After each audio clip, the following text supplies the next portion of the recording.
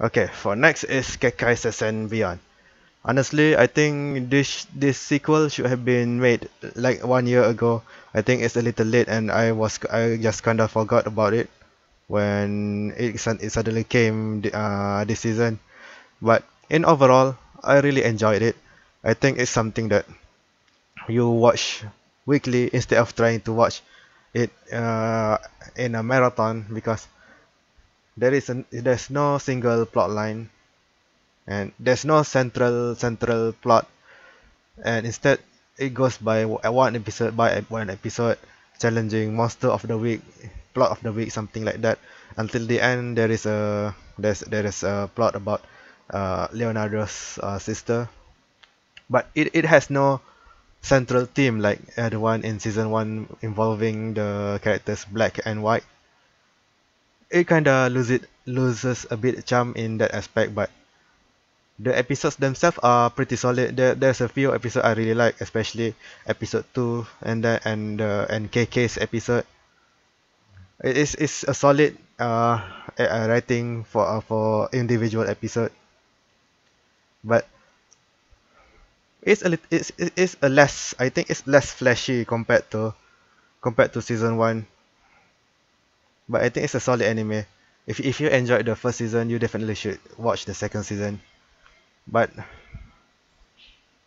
as I said, it's not. I don't think you should marathon it. Watch it bit by bit. And then after Keikai Sensen is Kino no Tabi. Honestly, I'm a little torn apart about this. On one hand, I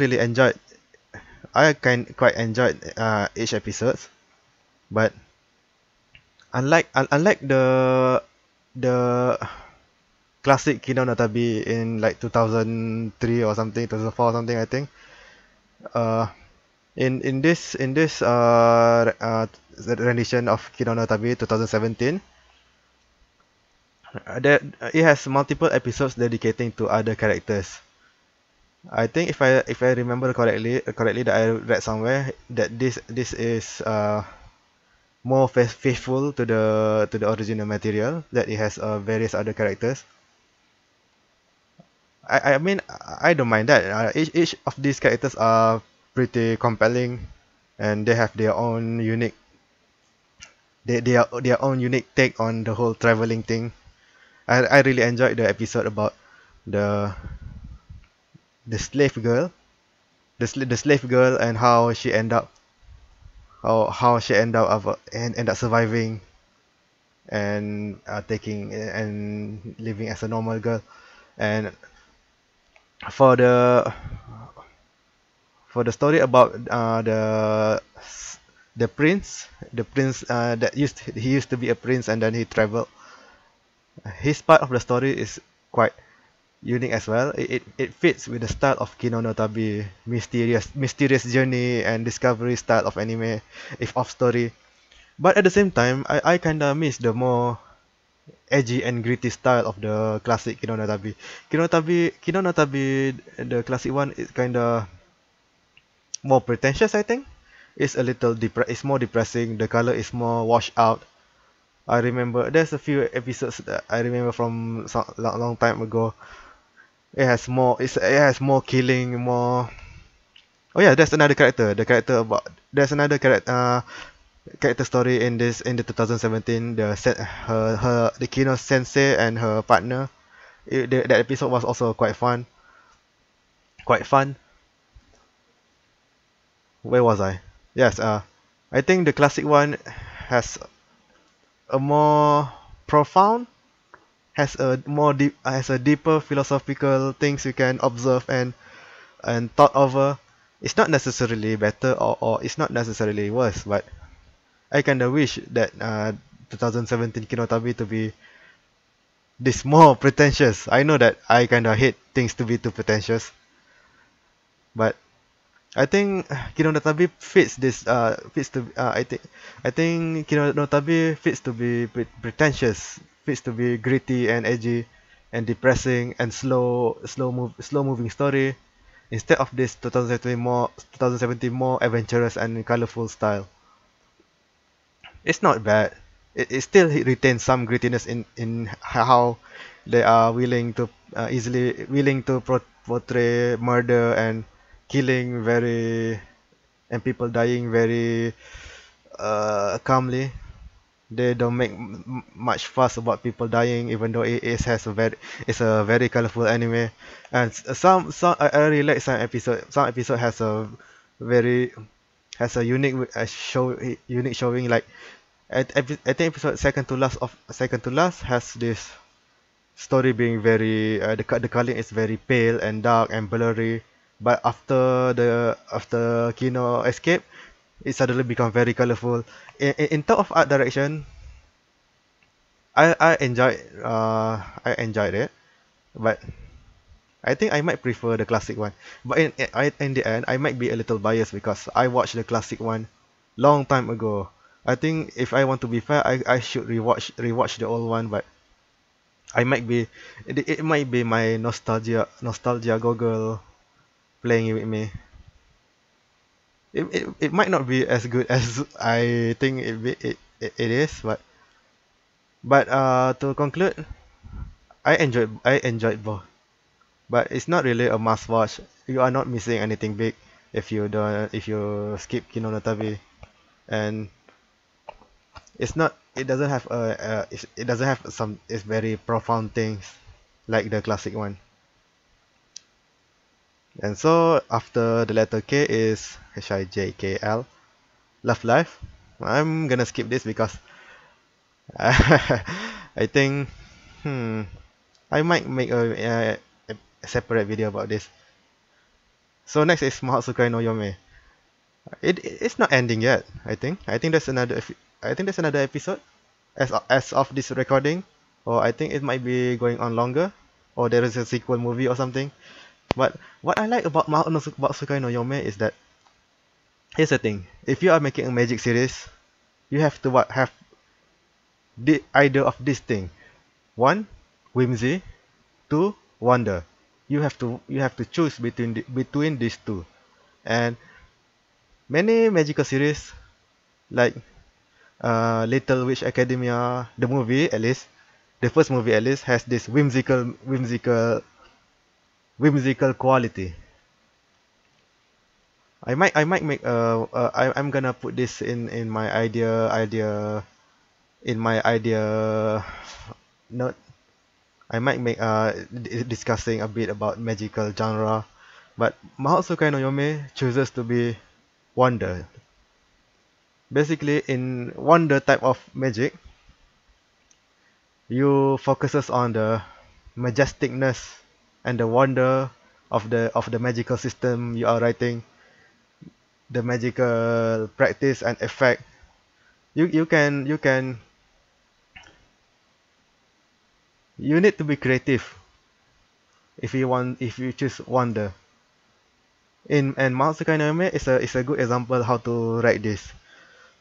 It has focus on nature and the relationship between the magic and nature, with how it integrates the magic system with the how it writes the magical system that involve human magic, fairies, and various natural other supernatural beings. I really like the aspect of Mahotsukai no Yome.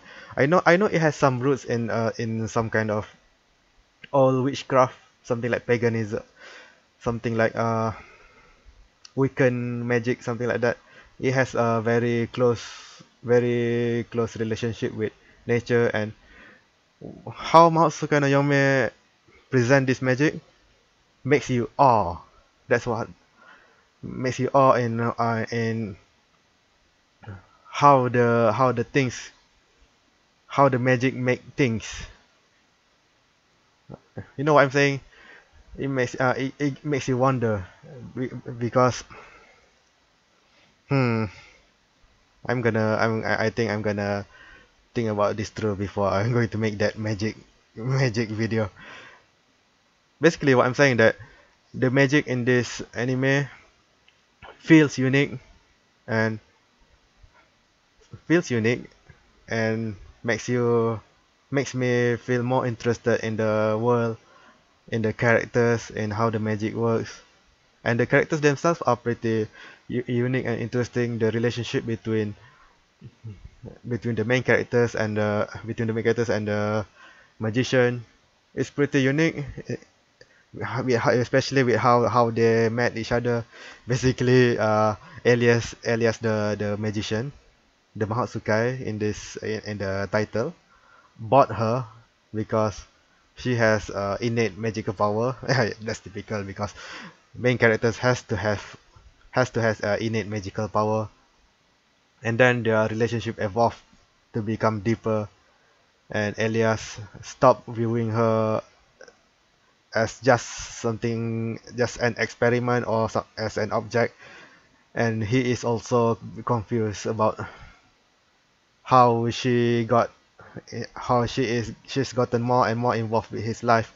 So it's kind of a compelling relationship that I want to see what happens more in the future. And it has a great art. I really like unique art style, not art style, unique design. Not unique design. I mean, like, not exactly unique, but it has a fun design, immersive design. It feels cohesive, and especially the background style is also very detailed. The color is very lush and vibrant, and combining this all aspect with the magic with a very entertaining magical effects, it makes a very entertaining things to watch. So it makes things that you can very empathize. You can immerse yourself. So next in the list is Netju no Susume. I already talked about that. Next is Shoujo Shumatsu Ryoko. Uh, how should I say this? It is a very slice of life, but I talked about this in my first impression. What I okay. I personally enjoyed it, but the way I enjoy this anime is that because this anime is usually on Saturday, and Saturday, even though I don't work on Saturday, I usually do many other things, many chores, many things extras, many other things, even some work that I brought home. And then at night, I put this anime on, and I just kinda watch this half sleepily. It is a relaxing anime. Yeah, it is a very introspective anime. You watch it and you think about stuff. You take things very slowly, and, and it works in that regard. I don't think you should watch this as you should watch this like you watch other soul comedy and other slice of life or other anime, because it is a very slow anime. And even though there's few times it's kind of funny, but it is a very slow and silent anime. But I really enjoyed it. I think it served that purpose. I think it's a solid anime. It's a unique anime with a unique setting. And even though the ending is kinda grim with all of its implication, I really enjoyed it. And I think the opening and the ending is really good. It was one of my I think it's one of my favorite this season. The opening and the endings. However, my criticism is about this is also I have also some criticism about this. Namely, is that I think the city they are in is a little too gray. I know that it's not really too gray and a little dull. I know that this is the setting they are in is not really in our world. It is an alternate world where I think it involves it involves their civilization involved with ancient technology and stuff, something like that, more robotic technologies and stuff. But personally, I think the setting they are in is a little too concrete and gray. You know what I'm saying? When I think of if I want to write an apocalyptic slice of life, personally I would put in more nature and more sceneries that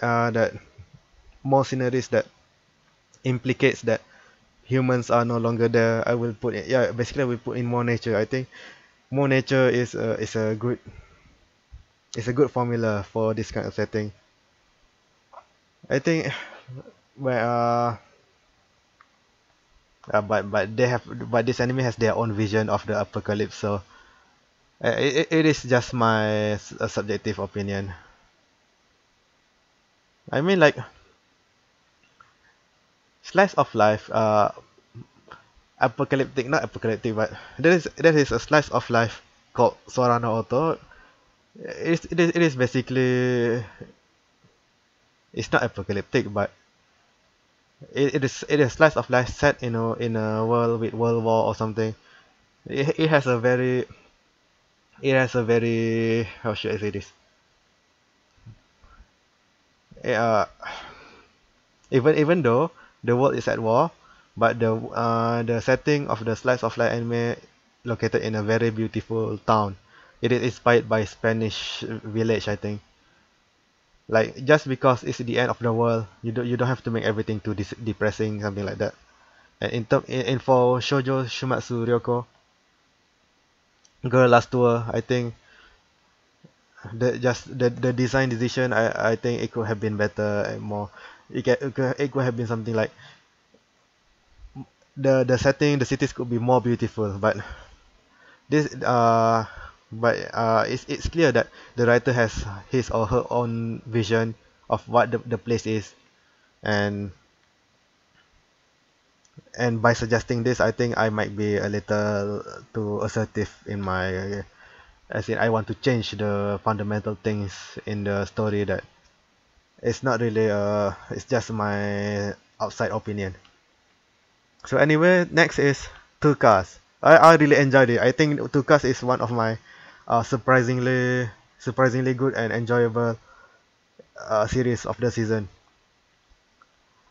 There's a few weak episodes, but in overall, I really enjoyed the characters, the relationship, and the racing is intense. I really love the last two episodes. It's really intense. I really enjoyed it.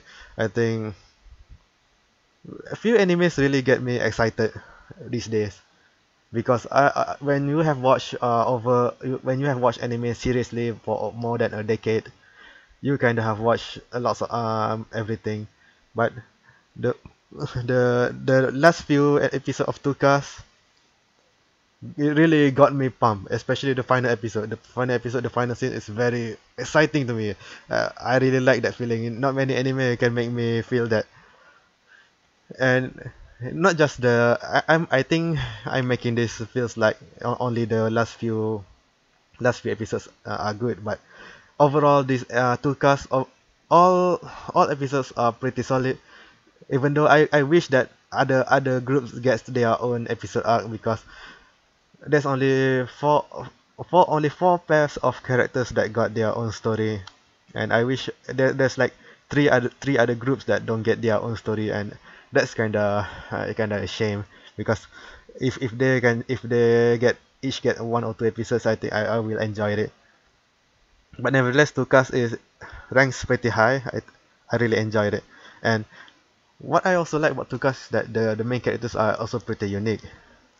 I'm not gonna spoil much, but basically, when usually in a standard romance story, you will have this main female characters who is not really assertive, who is willing to let the main characters, the love of her life, just to play around, and for girls to flirt around with him, and for him to just act however he pleases. But the the the, the two main female characters of Tukas is really adamant, is really stubborn, and really assertive in their pursuit of their love, and it's very unique. In fact, because of their stubbornness, I think it's why the final few episodes happen that way. So it's a really unique. I think it's really unique, a really unique story with overall, the art is pretty solid.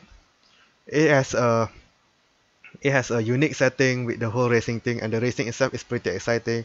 The characters story is pretty compelling, especially the story about the twins. I really like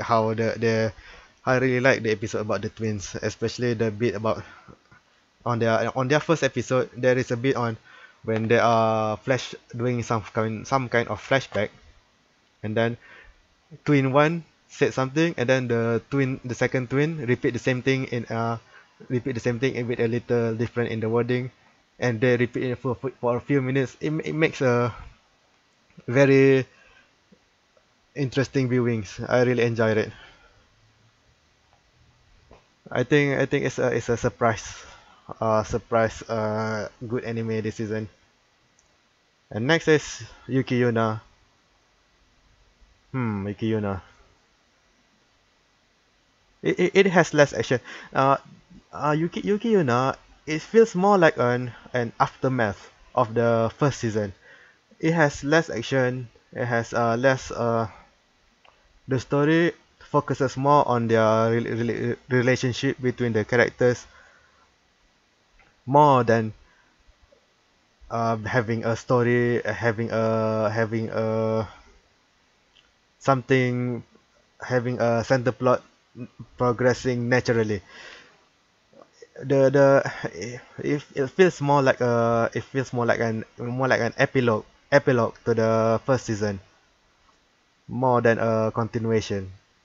It focuses on more on what happens to Togo, and then after they rescued Togo, and then how their what how their relationship is impacted. I mean, it's good. I really like it. I think it's very sad when Yuna became slowly deteriorate, and then everyone is kind of become sad. How the anime handled it is quite well. It has a very progressive, incremental feeling of sadness and despair that I really enjoyed compared to some other anime attempt at despair, which usually makes involve making some huge thing happen, and then everybody is so sad and crying and shouting. But the slow, agonizing progression of Yuki's despair is very heartbreaking and very sad. It impacted me, and it is well written. The but that is also the problem. In the 5 episode, feels more like an epilogue. It doesn't feel like a second season. And then I haven't watched. I think tomorrow's gonna have the next episode, which is gonna be the final episode. I have yet to watch it as the time of this recording. But what should I say? I enjoyed it. But yeah, it's not really a Yuki Yuna season one with actions with comedies like in season one. You should expect it like an after story. So I think that's pretty much it. I think I'm gonna make a separate video about Hoseki no Kune and Love Life. What else? I dropped a bunch of others like Animigatari is retarded. Urahara, I'm pretty sure it's not getting any better. And then there's the one what Imoto Sae Iraibai is a stupid story. It's an inferior Ero manga. I know, surprise, right? That apparently you can become worse than Ero manga sensei. Man, poor Kantoku. Kantoku really gets a good story. I think Hentai OG is watchable. I enjoyed Hentai OG, but it's not really a good anime. And I think that Kantoku also has an anime next season. I might recheck it. Anyways, I think for January, I think I'm gonna try to make more video. I have already bunch of things in my idea note, and I'm gonna try to commit to it this time because I think I'm already gotten used to my new job. Anyways, if you are still listening, I don't know why you are still listening. I don't think I'm a good talker or anything. This is just me ranting for 50 minutes, 40 minutes plus. Man, I don't think I have talked this much in quite a while. Anyways, good night.